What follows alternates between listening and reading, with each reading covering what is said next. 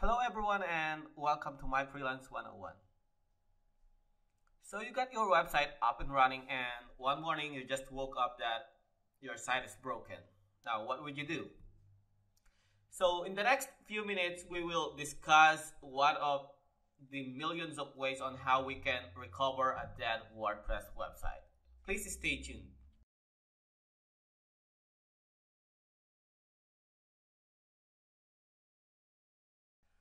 Okay, so here we are on our test website and right now it is working and it is really a bare website that has the default WordPress installed right here. And what I'm gonna do is I'm gonna intentionally break this website using a plugin. So here I am on the WordPress dashboard and I'm gonna go right here on the plugins and I'm gonna activate this plugin that I have built just for this tutorial. So I'm just gonna activate this one.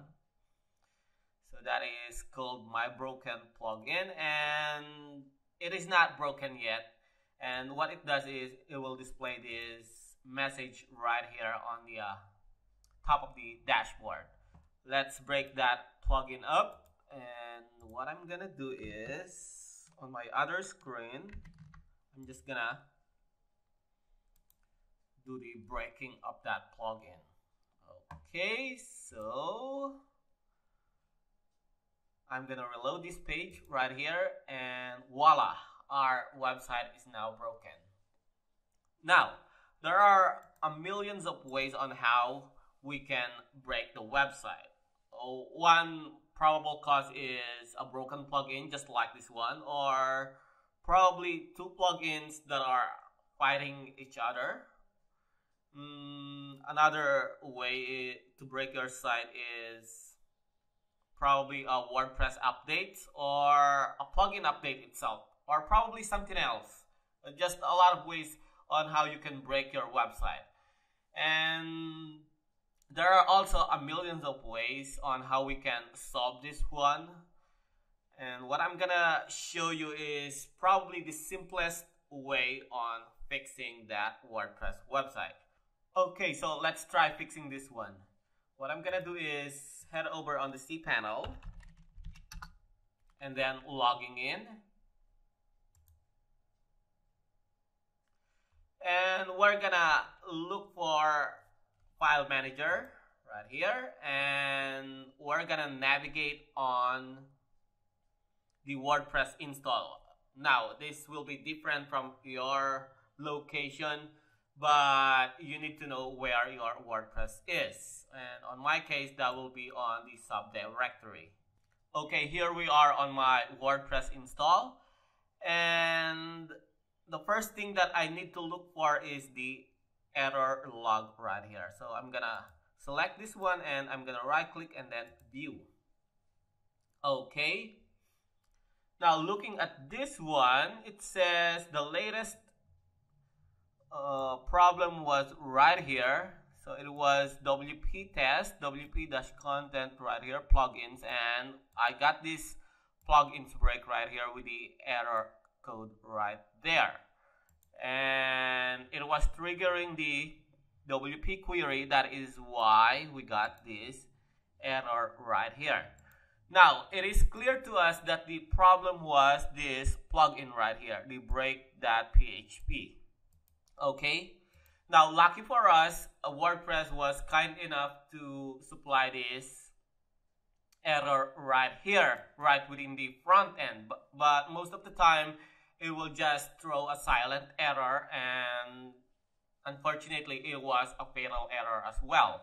So we don't have any idea on what is going on with the page, and the only way to check that out is through the error log. And now that it is clear that the plugin, this break plugin, was the main culprit of this error, we head back on the file manager and we go to the WP-content, and then we go to the plugins, and what we need to do is we need to delete this break plugin right here. As we can see right here, it is on wp-content plugins break and then break.php.